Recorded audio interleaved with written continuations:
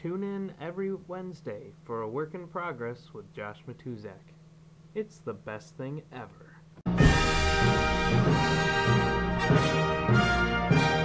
And with that, the sun set on the North Korean soccer team. We'll be right back. Okay, who do we have next? Up next is Bela Karolyi to talk about women's gymnastics. No, not that guy again. I don't... Alright, bring him in.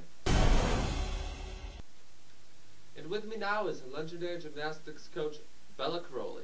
Bela? Why, hello, my American comrade.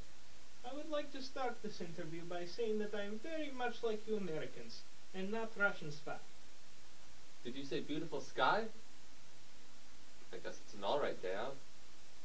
Okay, so, the name Bela, that's an interesting name. How did you come by that? Well, you see, I was a very confused little boy growing up in Romania. Born with the slender figure of a female ballerina, but also a full mustache. However, I knew from a very young age that I was born to be gymnast. So they named me Bela, after my great-grandmother.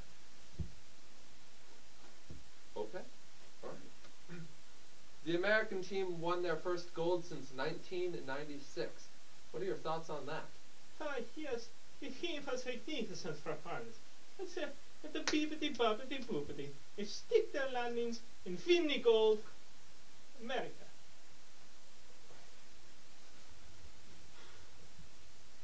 Gabby Douglas. She just won the all-around American gold for women's gymnastics. What are your thoughts on her? Yes. What a magnificent day. And stick the landing and win the gold. Spaghetti.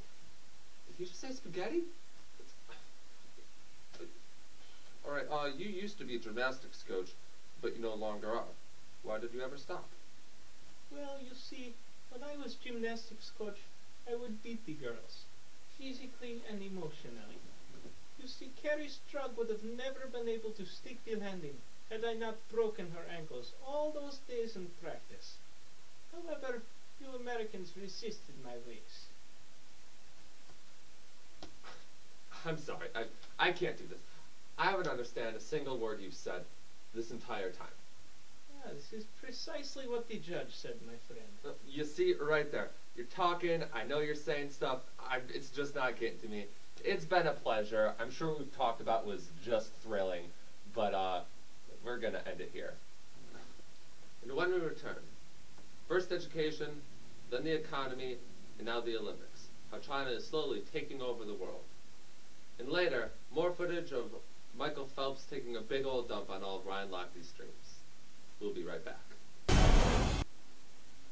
Okay, one time, I want that man to come in, and I can understand him, but we have to talk about gymnastics, because it's the Olympics. So I need you to find me somebody we can talk about, but we can also understand, or else I'm this close to quitting. God!